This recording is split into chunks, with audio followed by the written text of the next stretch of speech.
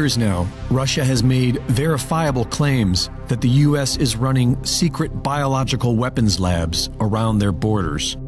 And while Western media now claims this to be misinformation, back in 2013, they reported on it. While the United States and Murder Incorporated have been waging illegal wars all across the world in the name of democracy, Russia has been quietly selling energy and minding their own business. And according to National Geographic, this was the reason why the Pentagon was building these bioweapons labs in the first place, because Russia was entirely quiet on the subject and the U.S. wanted to get ahead of them. The initial biolab in Kazakhstan was built by the U.S. for $100 million to store high-risk diseases such as plague and anthrax, and was hoping to attract scientists who might otherwise create biological weapons of mass destruction for someone else, in order to keep the world safe. The U.S. has since built several labs in Kazakhstan.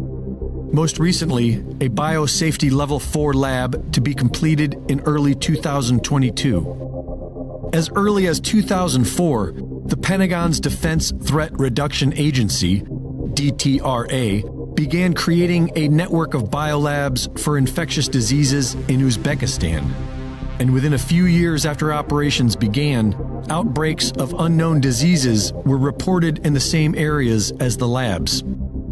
In Georgia, leaked documents show that the U.S. Embassy has been transporting deadly pathogens and human blood as diplomatic cargo in a scheme where private U.S. contractors working for 3 different U.S. biolabs have been given diplomatic immunity to do so. Shortly after Russia invaded Ukraine, At War Clandestine released a video with maps of U.S. biolabs matching up with maps of the recent attack, suggesting that Russia was securing these top-secret biolabs. Western media claims this is false, but fails to debunk it.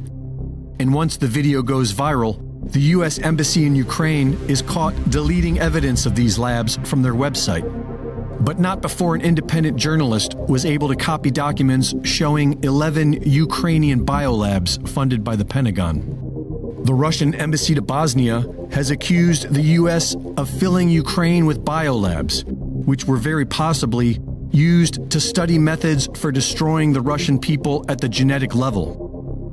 And we now know that these so-called mRNA vaccines are destroying people at the genetic level. We now officially know that COVID-19 is a man-made bioweapon. We know that it was funded by elements of the NIH and Peter Daszak's EcoHealth Alliance. We know that it was made in Wuhan, China. And so, what isn't threatening about the U.S. encircling Russia with top-secret biolabs? And who on earth thinks it's a coincidence that everyone involved in the United Nations Great Reset are now the Ukraine's greatest allies of all time? The mercenaries and war profiteers in America are getting excited about making short-term profits off the dead. But the only ones who will benefit from this war are the crooks at the top, who have been caught committing the most heinous crime against humanity in all of recorded history. And the only righteous way out of this is to hold these crooks accountable. Reporting for InfoWars, this is Greg Reese. After the Russians secured Pentagon-run biolabs in Ukraine, the U.S. Embassy was caught deleting proof of this from their website. And when the Russians shared documents showing the Ukrainian Minister of Health ordering employees of these biolabs to destroy all deadly pathogens, U.S. Senator Marco Rubio asked the U.S. State Department if there was any truth to this. Undersecretary Victoria Nuland not only confirmed the presence of the labs, but confirmed that they contain weaponized biological agents that they now fear the Russians will indiscriminately use to start a world war.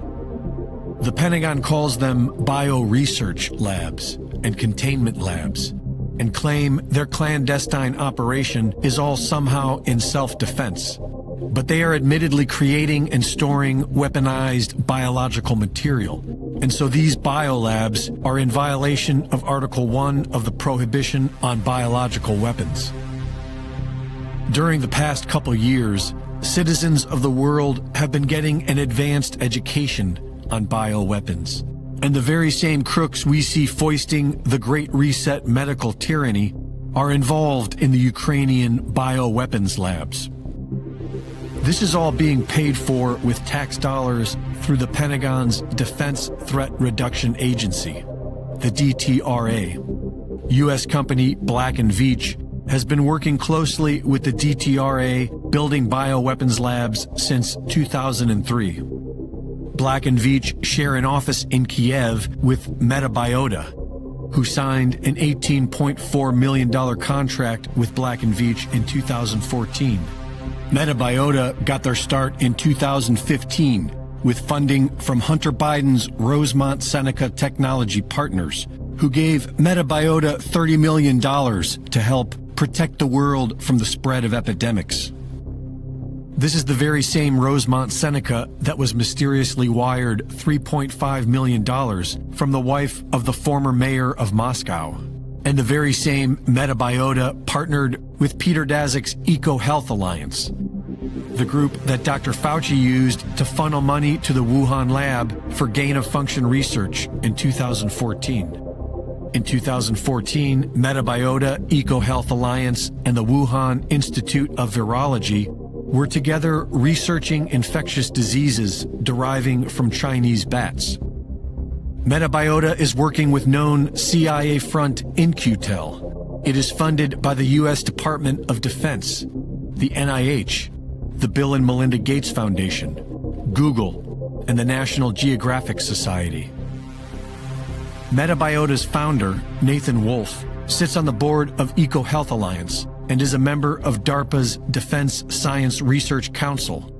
In 2012, he wrote a book titled The Viral Storm: The Dawn of a New Pandemic Age, wherein he thanked his friends, pedophile Jeffrey Epstein and biotech venture capitalist Boris Nikolic. Boris Nikolic was named Jeffrey Epstein's successor executor upon his death. Wolfe has also been seen hanging out with Ghislaine Maxwell on multiple occasions. He is also one of Klaus Schwab's young global leaders, trained on how to enact the Great Reset agenda being directed by the World Economic Forum.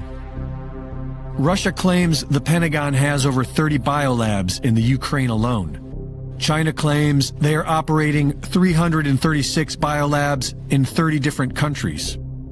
And now, members of our corrupt U.S. government are saying this is all a Russian conspiracy, and that we should soon expect a false flag attack from Russia. If there's a biological or chemical weapon incident or attack inside of Ukraine, is there any doubt in your mind that 100% it would be the Russians that would be behind it? There is no doubt in my mind, Senator, and it is classic Russian technique to blame on the other guy what they're planning to do themselves. Reporting for InfoWars, this is Greg Reese. I want to be straight with you. There will be no return to the old normal for the foreseeable future.